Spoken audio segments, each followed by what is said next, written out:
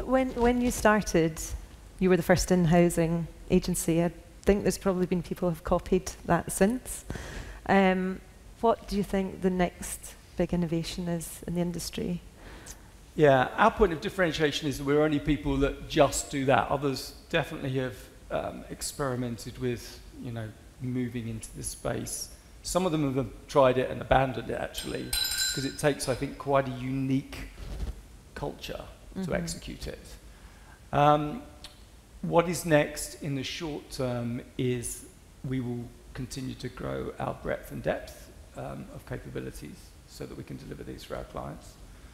We will continue to evolve all of the mechanics that make our model work. So I think that's really important. And then a pivot will come. Now, I've got an idea what that pivot is, but I don't know what that pivot is. And I think it's really important that I don't know what that pivot is.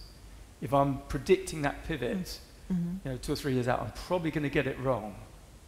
You know, I think businesses have to be in the moment. They have to be able to move quickly. I sent an email to my leadership team a few weeks ago. It was just titled Decisive Speed. You know, when you run a company, you've got to be decisive and you've got to be quick.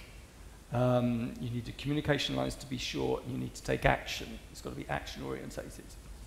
And I think that when we do pivot and evolve our model, we will do it fast, we will do it decisively, and it will be market orientated, so it will be relevant to a client's needs, it will be differentiated and have operational capability, our ability to execute against our promise.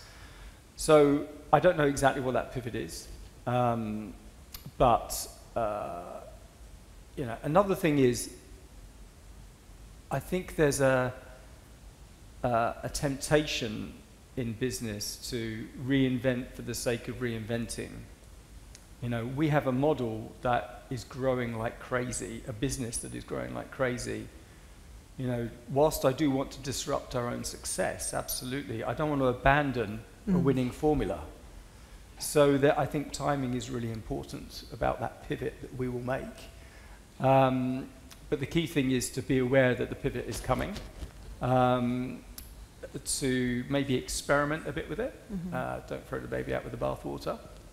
And I've got some ideas what that's going to be, but I'm not going to tell you what it is. You're not going to tell me? No.